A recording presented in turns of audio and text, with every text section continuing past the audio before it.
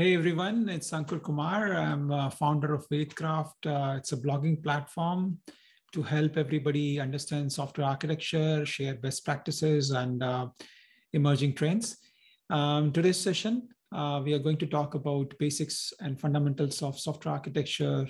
What is software architecture? What is the industry definition of it? How can you build a software architecture? So let's get started. So what is a software architecture? There are definitely different perspectives from different folks, right? So some consider it as like it's significant decisions which you're making for a software. Some consider it as to be an iterative process, which is going to meet the business objective. Some consider it as a style, which is specifically related to engineering domain. Some consider it as a skeleton where you are defining that how you're going to build a software in your organization. And some consider it as a side of principles and guidelines which you can build for building large software system. And let me tell you this, there is no right or wrong answer. In terms of having a software architecture, it is most of these definitions can correlate with each other. So in a way, if you want to define, and I'm just going to define in very simple terms, right? It's a blueprint of the system which you either already built or you're planning to build. And when you are configuring software architecture, or we are creating diagrams for representing different views of software architecture, essentially what we are trying to showcase is what are the different components and what is the relationship between those components. And then you have certain principles, right? Based on your system under consideration, you want to define certain principles and you want everybody to adhere to your principles so that it's not chaotic, right? The developers need certain guidelines. Your organization needs certain guidelines. And at organization level, you might have an enterprise architecture practice, which is establishing those guidelines. But at an application architecture level, you as an application architect can establish those constraints, those guidelines, so that the developers, rest of the team is going to follow those guidelines. This is most about that building that discipline, and that's what the software architecture is. So the key question people ask when I have a conversation about software architecture is, do we have a standard definition? Has anybody defined it? And the short answer is yes. Definitely there is a industry standardization as well. And three organizations I just want to call out, like IEEE, ISO, IEC, all these are standards across different geographies, and they're all have different definition of software architecture. And but the intent, what I talked about, intent is same, that how you can lay out the foundational building block for the product or system under consideration. So let's look at the ISO and collaboration of all these companies to come together and create. They created a specification called 42010, and the specification is for defining systems and software engineering. And that in that specification, which is now an international standard, they talk about definition of software architecture, and it's a good documentation to read. And if you don't want to read, you can also read a corresponding book, which I will share at the end of the session. But this specification talks about, what is a software architecture in general. Their definition is it's nothing but a fundamental organization of system embodied in its component and relationship to each other in an environment, and principles following certain design and evaluation guidelines. So I've highlighted certain components, and don't get overwhelmed by the definition, but the key part to understand, and I'm going to unpack those elements, like what is the fundamental organization, components and relationships and environment, right? So that you have a very clear understanding of what a software architecture is. So let's break this definition and focus on fundamental organization. When you say fundamental organization, what does it mean, right?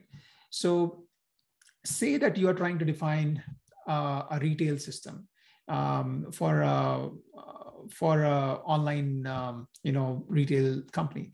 So what you can do is that first you need to, if you have read about domain-driven design, it's nothing but you first identify those domain objects, and basically you try to organize those domains, and then accordingly, similar to that, if you have certain technical components in your system, you try to organize them together and try to put up a picture that how these components will talk to each other, right? So this is a very simplistic view of how you can define organization of internal systems. Suppose I'm designing a retail system, I might have an experience layer and a proxy layer and a microservices layer and gateway, and I might have some monolith services or maybe legacy services. So we can use the fundamental organization is nothing but how you are layering out, whether are you following the layered architecture, are you following microservices, or are you following event-driven architecture. So how do you want to represent that how the system is organized? That's what about the fundamental organization. Once you establish the other component which is related to that is what is the relationship between those components, and that's another sample, right, which I've taken from Microsoft side. That is, if you look at this diagram, you can see that it's nothing but more like a collaboration or sequence diagram, but the key part to notice here is it's demonstrating how the components are talking to each other, right? And which is very important, how the sales website is receiving the order, how the payment is getting processed, how the kitchen is getting the order. So the entire flow of event, it's nothing but a kind of a orchestration of the relationship, right? And that's the relationship which you're gonna depict it through the software architecture.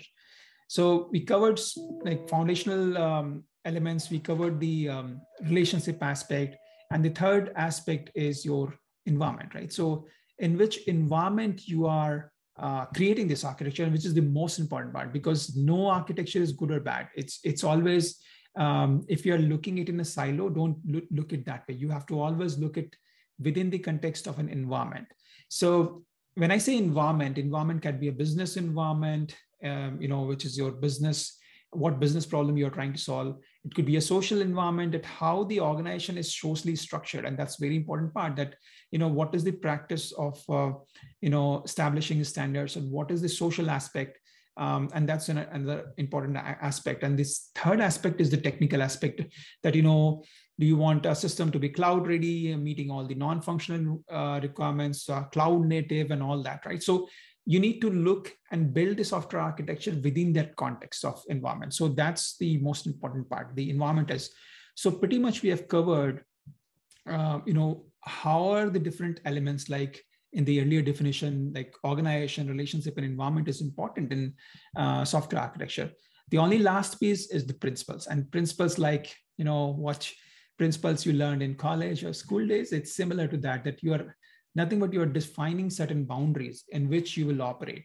And those boundaries could be anything, right? And it's just a guidance that which provides to the team that you operate within these guidance. And that's the principle. It's a belief and an approach, and you operate within the limits. You don't want to say and don't want to create a chaotic environment, right? You want to define those boundaries. And that's why the architecture principles are very important. So one architecture principle, I'm just sharing an example, is, for example, you establish a principle that I want to create a software architecture which is technologically independent. When I say you don't want to get into a vendor lock-in, and when don't want to make sure that you are not, tied to one particular vendor. So suppose you establish that as an architecture principle. Now, if you look at any software architecture, when you're going to design, you are going to look at from that lens. You are not going to choose a solution which is very vendor centric. You want to choose a solution which is very, industry standards. You can easily switch vendors following, so that you have now established a principle, and you are ensuring that everybody is following that principle, and you will make the selection based on that principle. And that's the importance of architecture principle. There can be many, but you have to shortlist and say, these are the 10 principles I want to follow when I'm defining the software architecture. And you need to ensure that every stakeholder with whom you are interacting and formulating that software architecture has agreed to that set of principles. So having said that, we have pretty much covered the definition of software architecture. I know it's a vast area. I know there are different elements to it, but that defines pretty much the essence of software architecture. And we can have a quick look at some of the industry examples of how Netflix has defined a software architecture. And this is just a view of how they have represented one of the software architecture diagrams which they have created. Now, when it comes to creating those diagrams, there are again two different school of thought. One is that you can use certain standard like C4 model or UML and all, or you can have your own notations. Like in this case, like Netflix is using their own notation that, both have different pros and cons, because if you're using your own notation, it's more easy to understand. Maybe your organization is trained for that, but make sure that all the color coding, all the nomenclature you have easily, and it's documented so that everybody can understand what does this blue color means. Blue means existing or new and all that. So, documenting and communicating the software architecture is another art, which you will definitely need to improve and continue working towards. Amazon, like for this matter, they have created a 3D view of the architecture. So you can use that as well. If it helps to visualize the software architecture, but that's just an example. You can follow UML, you can follow 3D, you can follow any modeling tool. But the key essence is you are trying to describe what we talked about earlier, like what is the organization of elements of components within the system and how they are talking to each other. These are the key essence of what you're trying to communicate in these software architecture diagrams.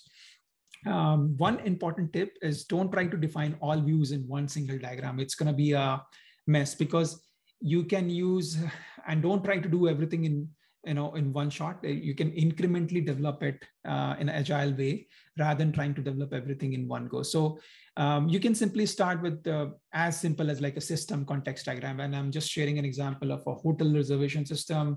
It's the, you can say, a 50,000 feet view or level 0 of your software architecture.